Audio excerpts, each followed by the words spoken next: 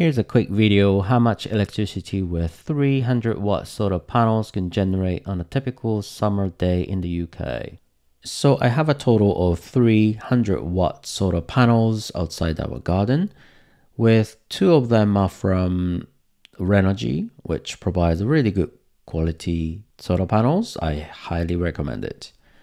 I connected them in parallel and brought the cable through the window, running it inside a house like this.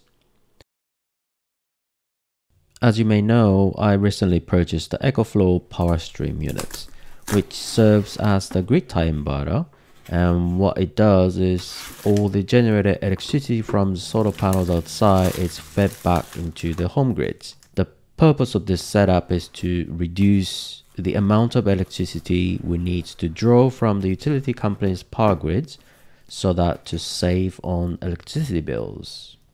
The PowerStream inverter is placed near the AC outlets, which connect to the wall like this. It's interesting that most of portable power stations draw electricity from the wall sockets to recharge. This unit feeds the electricity back to the home grids using a normal AC cable.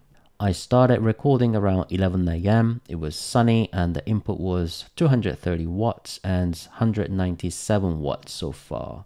By 3 PM, clouds rolled in, reducing the input to around 18 watts, and we had already 500 watt an hour by that time. The sun came back around 4 PM, but the shaded panel decreased the input to 50 watts.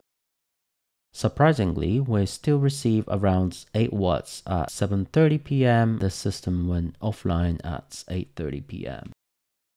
Overall, we generated a total of 580 watt an hour on that day, which is 70p based on the utility company's rate of 30p per 1 kilowatt an hour.